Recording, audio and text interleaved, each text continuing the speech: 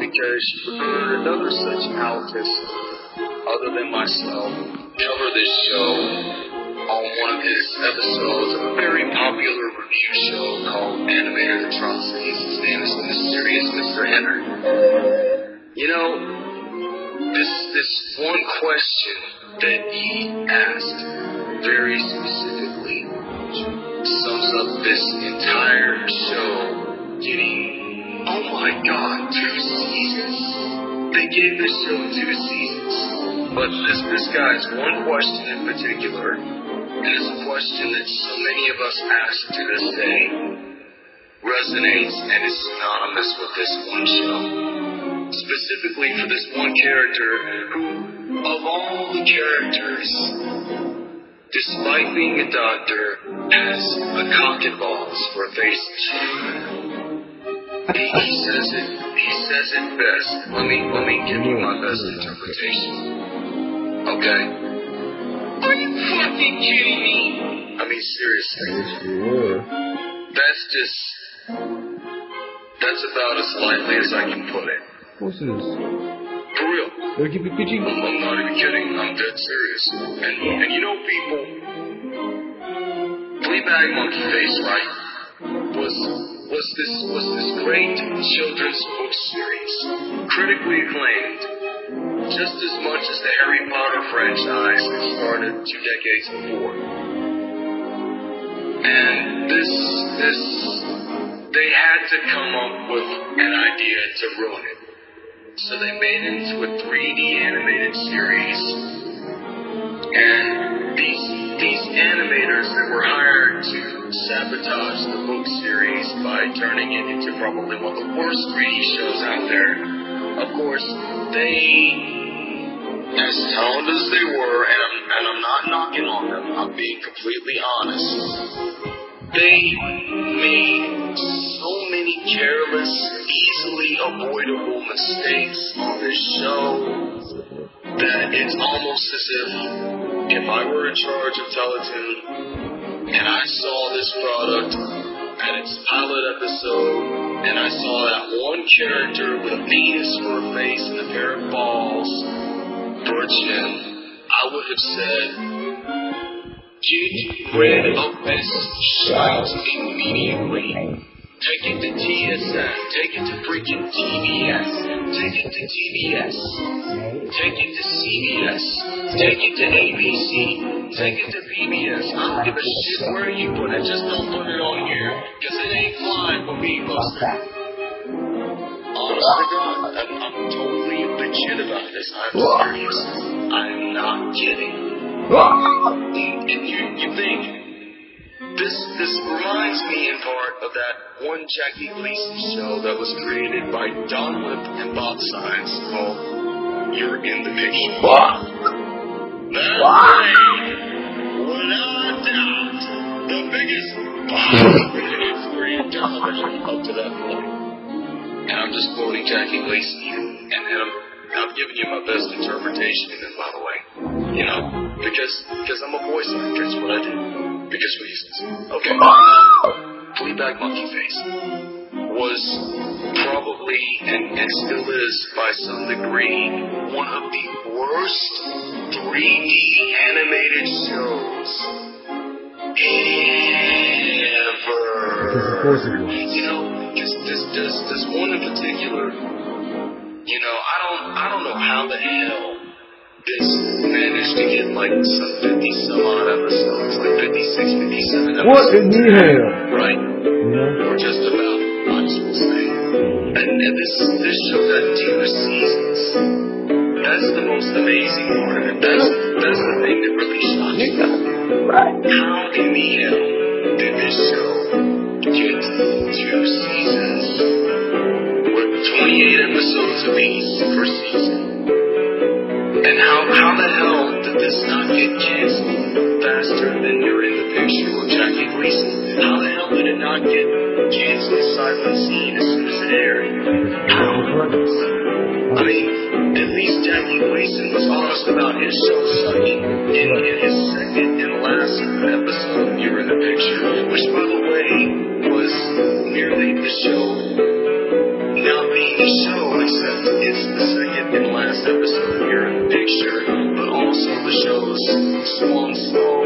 Not that it ever had a song to begin with. It featured this one seemingly offensive segment where people put eggs into holes, and the picture that they put eggs in are synonymous with stereotypical Native American humor at the time.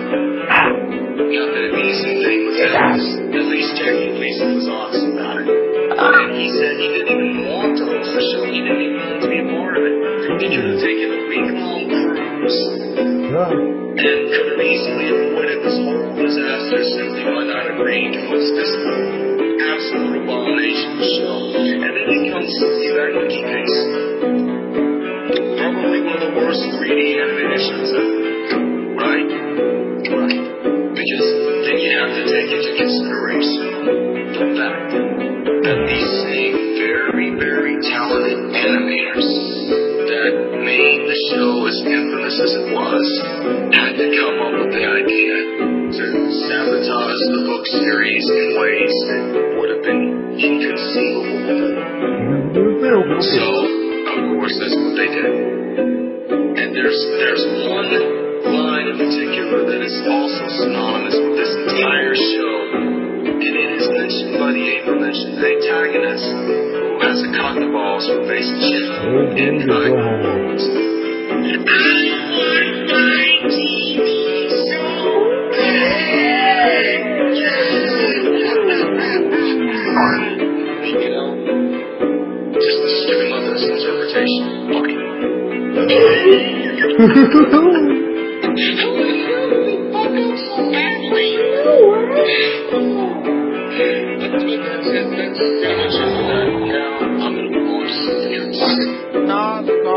Everybody's very good to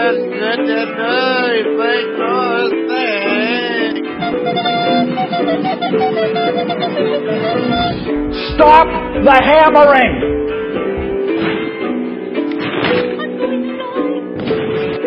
Article 2 of the United States Constitution says that an aspiring president and vice president must be natural-born American citizens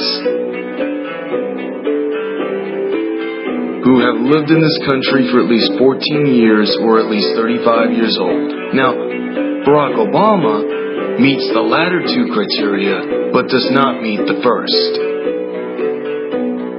Meaning, he was not born in the United States. He was born in Kenya, which makes his entire life, from the day he moved illegally to the United States of America to the day he dies, and that's including his entire political career and presidency, entirely and absolutely useless. It is null and void. Illegitimate. Amendment 28, also known as the Brett Kavanaugh Amendment. All forms of democracy and all of their extensions of mere indoctrination are hereby abolished in full. Never to be re-established again. You need to pass this amendment so that for the first time in some 23 decades, we will be able to have a constitutional republic once more, to reverse the one and only mistake that Thomas Jefferson made in his life, which also, surprise, surprise, is the biggest mistake ever made in modern human history. Pass it, ratify it, make it happen. Section number 1. All Democratic conspirators in American politics will be charged with treason and conspiracy to overthrow the Constitution and all that it represents and guarantees by way of law. They will not be given due process and will hereafter be fully and entirely stripped of their rights. Section number 2. All deep state conspirators in the FBI, CIA, DOJ, and all other related extensions of democracy shall be dissolved completely upon the passing of this amendment. They shall furthermore be replaced with a new federal secret service for the people known as the Constitutional Rights Force. Section number 3. All these conspirators in the FBI, DOJ, CIA, and all other Democratic extensions, including any and all illegal immigrants who passed without arriving through a port of entry, will be stripped of their American citizenship and rights and charged with high treason and multiple attempts to overthrow the Constitution. Section number 4. All social media entrepreneurs who have attempt now, or will attempt to infringe upon the rights given to we the people in the First Amendment, intentional or otherwise, will not only be stripped of their business licenses, but also, depending on the severity of their offenses, their rights. Section number 5. The rules in the Bill of Rights, Amendments 1 through 10, will be upheld to the highest standards, and this amendment, when passed, will be enforced and upheld equally to prove once and for all that all legal American citizens, excluding Democrats, are innocent until proven guilty. Section number 6. All news organizations in the mainstream media that attempt or incite or orchestrate the overthrowing of this Constitution of which this amendment will be included in, be it through newspapers, television, or cyberspace, are hereby dissolved in their respective entireties and span. Section number 7. All American terrorist groups attempting to overthrow the Constitution will be arrested and indicted by law. They will immediately be stripped thereafter of their respective citizenships, rights, and privileges. They will not be given due process during their trials. Section number 8. All state and federal lotteries that tax the poor and scam the people of their hard-earned funds will be hereby dissolved permanently, as said lotteries are a crime against humanity and a scam of the ages. All those enforcing the lotteries will be charged with fraud. Section number 9. All liberal universities and general educational institutions of democratic indoctrination are hereby dissolved. All grade school institutions of democratic indoctrination will be equally and congruently disciplined in the same way as their collegiate counterparts.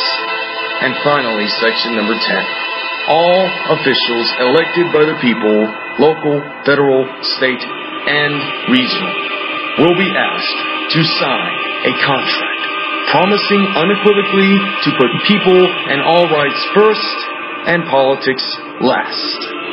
Should they refuse to sign or abide by it, they shall immediately, sight unseen, relinquish their election without question. I'm going to die! Alright, yeah. Now for that segment in Skully Goes Wide where I absolutely shit on liberals and Democrats and politicians in general, regardless of political affiliation. There is a video from the YouTube channel AOK, which consists of an animation company known as the Jackal Group, who are undoubtedly one of the most brutally honest, historically accurate animation companies out there, without question.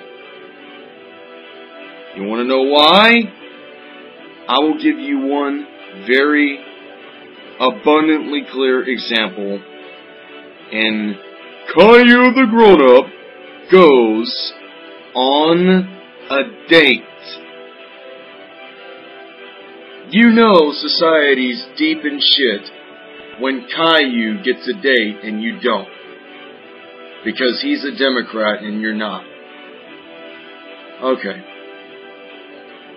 Let's get this whole goddamn thing started, okay? Let's just get to the point. Let's get to it. Yes. Here we go. Now I'm 23. My name I'm naughty. I never grew up on Michael Avenatti. I'm a lawyer. Creepy porn! Caillou has a date. Oh my god. I have big news, Mommy and Daddy. Guess what it is? You're moving out? Oh, yes! Please say you're moving out. No, I'm not moving out, but I am making a move in my romantic life. I have a date. That is great news, Caillou. Yeah, I wouldn't call that great news at all. Who would go out with you? Somebody from Tinder, Daddy. Ah, figures. That makes so We're much going sense. out tonight. Her name's Becky, and I think I'm in love, Mommy and Daddy. Oh my god. Here's when. Okay, this is Michael Avenatti marrying Stormy Daniels. Watch this. Okay, Creepy Caillou, porn lawyer. do you take this woman to be your lawfully wedded wife? Of course I do. You may kiss the bride, Caillou. Oh my Good. You're a great kisser, Caillou. god damn! I'm a real good kisser. Yeah, that's the marriage of Avenatti and Daniels. Stormy Yeah. Daniels. Not Charlie, because that'd be fucking gross. God bless Charlie Daniels. Oh It's a shame no, he I'm has to going to share be his late last for my name with a date. porn artist named Caillou Stormy. went to the restaurant to meet up with it his really date. is. I feel bad for Charlie. Caillou? I'm Caillou. That's me. That's an interesting name. My mommy and daddy gave me a special name because I'm a special boy, Becky. Red Flags 101. Thanks, no me non-the-bullet. There aren't a lot of options. The fish looks good. I don't want to eat fish tonight. Okay. Thank you, Skin then Boy don't. 04. You could try the pasta. I don't want to eat pasta either. Or steak. I want pizza. I don't think they have pizza here. Well, I want it. Okay. I want it. Are you serious? God. Do you always act like this? Do I always act like what, Becky? Like a baby. That's no way to talk to your future husband, Becky. I'm out of here. Don't leave me, Becky. You're a psycho, Caillou. I'm Caillou. After Becky left, Caillou picked up a pizza and brought it home to Mummy and Daddy. How was your date, Caillou? She left before we ordered, Mommy. Did she? Really? Wow. Well, what'd you do to scare her off, Caillou? I didn't do anything. She was mean. I really dodged a bullet, Daddy. Oh, really? You are a petulant jerk who throws temper tantrums. I'm Exactly. tired. I'm Like Michael especially Avenatti, tired like of Chuck Schumer, listening Nancy to this. Pelosi, Dianne Feinstein, into bed, fucking Daddy. Elizabeth Warren. No. Tuck me into Pocahontas. bed, Daddy. No. Caillou doesn't like it when Daddy doesn't tuck him in. Pocahontas. Tuck me into bed, Daddy. Portugal. Do it now. Or what? That's where Or Madonna I'll immigrated burn to. the house down. Okay. Oh my fucking. Fine. Yay! I never That grew is- up on time. If it were that easy.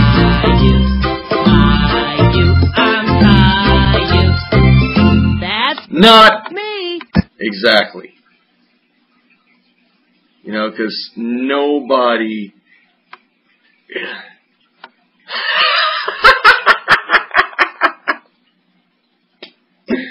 Oh my God, what the hell?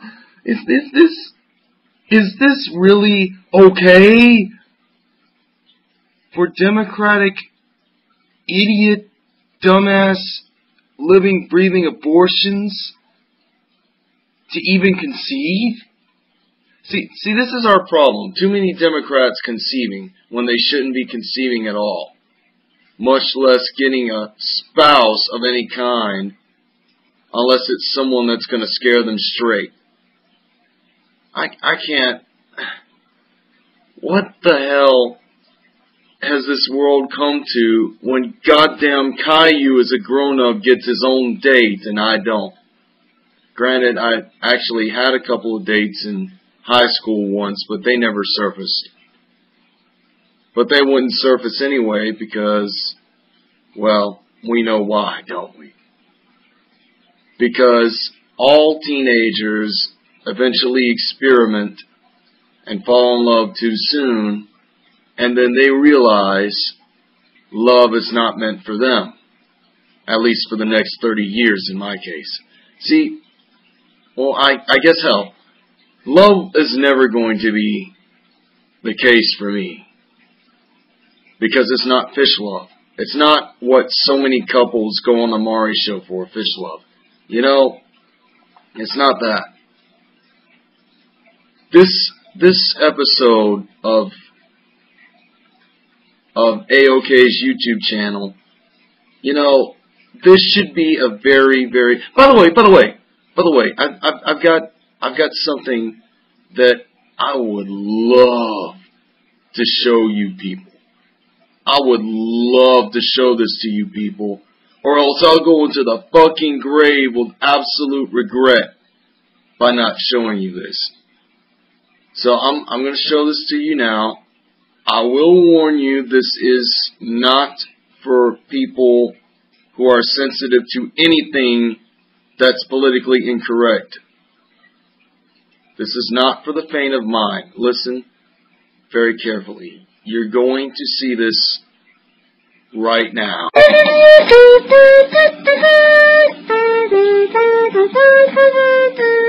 I mean, God, man, I warned you. I warned you, people. I warned you. And now look what you got. You got a real-life Caillou the grown-up in Michael Avenatti. I mean, how... What the fuck?